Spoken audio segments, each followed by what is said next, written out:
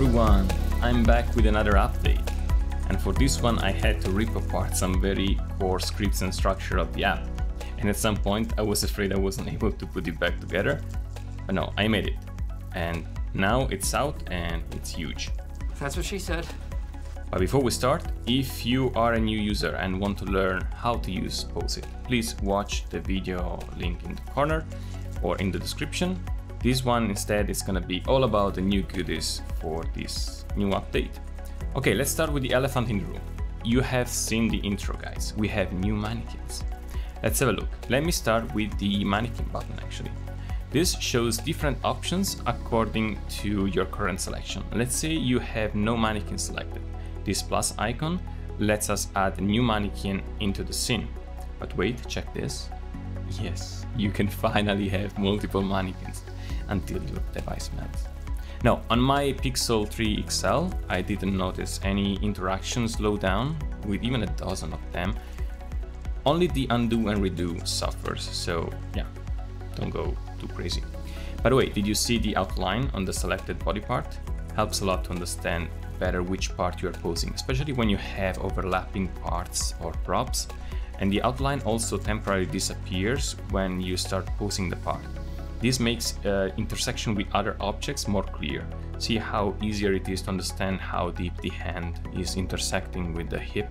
Also remember, when you see this gizmo, you can move the part with the 2-finger drags or with the pinch gesture to move them further away or closer to you.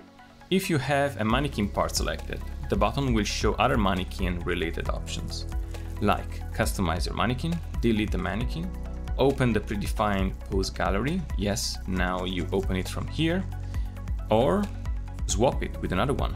Let's take a look, for instance, at the Warewolf.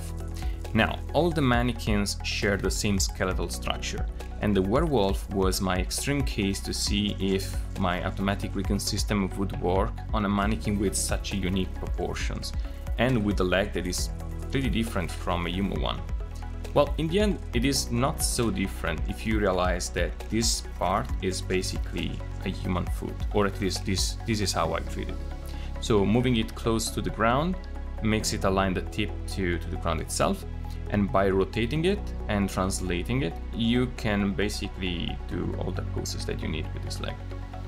Of course, when you make him take the same pose of a more traditional humanoid, well, you might need to adjust it a little bit. Nevertheless, you now have a very cool new mannequin to reference for your drawings. You know what? Adam doesn't seem particularly impressed by our Wolfie. Let's see if this is still the case when we access the customization panel and change the scale of it. Yes, you can finally change the scale as well. And from the customization panel, you can not only change the overall size, but also the material, the color, and you can now even, a new feature, mirror the current pose. The mirror plane is determined by the direction the hip is facing. You know what else I tried with this mannequin? To incorporate in some parts blend shapes, also known as shape keys, also known as morph targets. Wouldn't it be great if the 3D world agreed more on a general naming convention like end word axis? Anyway, what I tried is this. As usual, at the beginning I tried to implement something and test it on 1 or 2 examples. So for now, the only parts with blend shapes are this one and another mannequin part that I will show you later. Okay, let's check the other mannequins. We have Bobbie. This is a scan of a traditional mannequin that I found and I scanned with a 3D scanner. And it has that retro style that, I don't know, it's very satisfying to play with. Next, we have a great anatomical reference, the Male Ecorche. Of course, it is still a mannequin, so it's not gonna be 100% correct, especially around the joints, or it's not gonna replace photo references, but still very good for superhero, kind of drawings, or drawings where you need to reference a bit more carefully the muscle anatomy. Moving on, we have Eve, which is free and unlocked by default now. Then there is Moku, yes, here Tekken meets modern day James mannequin style. Very good if you want to have just a very simple cylindrical representation of your character, especially if you change the material to this clay one and adjust a little bit the color. Yeah. Moving on, we have the skeleton. another great anatomical reference. And in this one, I tried another kind of body part special behavior, the skull. In this case, the head of this mannequin has an extra part that is usually not contained in other mannequins' heads. When you tap it, you have this new icon that appears. Tapping that allows you to start rotating the jaw. I also love the way the shoulder blade moves when you translate the upper arm. I like it a lot.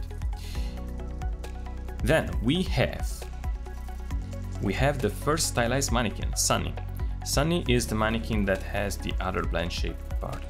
Can you guess which one is it? Hey, the breasts are more often than not a fundamental trait of many characters, so it's needed.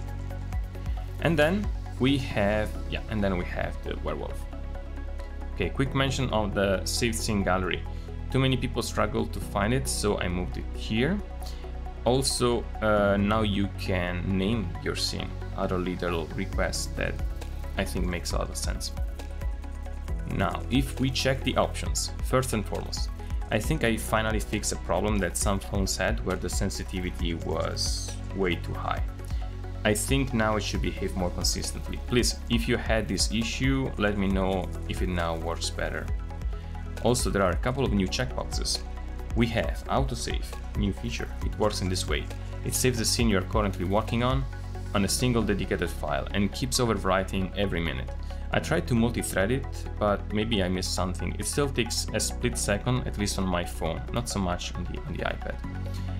But yeah, if you are annoyed by this micro lag every minute, you can disable it, but it does come in handy when sometimes you change focus and your phone shuts down Poseit. If that happens, no problem, you just lost maximum 1 minute of your work. And then when you open Poseit again, the app will ask you if you want to load the autosave file. There is another new checkbox here called Joint Twist. This refers to the behavior of some body parts that propagate their twists along their length to be a bit more realistic. You have it on the upper arms and upper legs, but the most notable parts are the forearms. There is a catch though. The joint-based deformation algorithm used by, I guess, all real-time engines is something called linear blend skinning. The good thing is that it's very fast, but if you twist too much, you have the so-called candy wrap effect. In general, it works mostly okay, and if you start seeing it, chances are that you are trying to twist the wrist a bit too much, or maybe you can try to adjust a bit the elbow position, like this. I don't know, I find it cool in general, especially with the skeleton. Check this.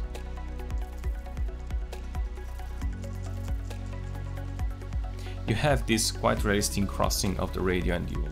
In any case, if you don't like it or it starts introducing that kind of artifact, you can disable this feature altogether from here. So what do you think? Does this deserve a 2.0? No? Well, prepare, because the best has yet to come. Behold! We are now in a new scene. In this scene, Poseit becomes something else. It becomes Poseit. All the mannequins I've shown you so far are called archetypes. When you select an archetype from this gallery, its preview appears on the wall back there, and this will happen if you tap on your mannequin.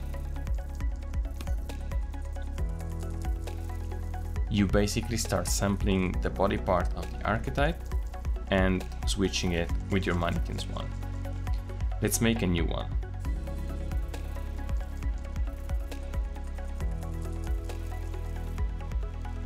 To exit this mode, tap on an empty space.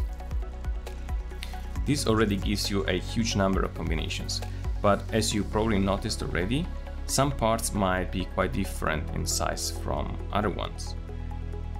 But this is not a problem, because you can also change the scale of each single part, either proportionally from this slider here, or on a single axis, by aligning your pin gesture to one of these axes. And as usual, this works on any part of the screen, no need to touch exactly the axis. You can also do this on both sides, or disabling this toggle here, you can do it only on one side. If you mess up too much with the proportions, you can reset the default size from this button here. So even without all the mannequin parts switching, already only playing with the scale, you can get new mannequins that look like more cartoonish, teenagers, super deformed. There are so many possibilities. Then when you're happy, you can save your custom mannequin from this gallery here. You can name it too. And you can open it in the posing scene. Now, because the mannequins might be quite different from each other, some parts fit better than others together. And of course, the freak show is just around the corner. But you can also make some great looking new ones. Also note that in this room, the posing capabilities are limited. That's because you might be constantly editing the general structure of the mannequin, so I cannot apply my rigging system at every frame. You can rotate body parts, but it's more to check and compare proportions. Also, the camera is fixed to kind of make you develop your mannequin more or less in this space. And so you have, all your mannequins more or less consistent in size. And we can always change the overall size in the posing scene, as we have seen already. Let's go back to that actually from this button here, and let me show you the cherry on the cake. You not only have this power to create your own custom mannequins, pose them as you want, use the props and reference them for your drawings, now you can also export the scene as OBJ, meaning you can export the actual geometry and use it as a base mesh to sculpt in other softwares like Nomad Sculpt, ZBrush, Blender, and so on. I, for instance, created my personal Poseit Adam digital pen holder. Cool, huh? You actually need to do something in Blender to make it printable, but maybe I will make a separate video to show you how to prepare the mesh for that. I want to say thanks to Yasirkula, not only for making the free plugin I use to easily write the files on your mobile device public folder structure, but also for supporting me on his Discord and via email to make it work in Poseit. If you are a Unity developer, check his Git repository. The link is in the description. He wrote a lot of super useful plugins. Thanks a lot, Yasirkula. There are also a couple of new props, but they were not my main focus for this update. So there are glasses,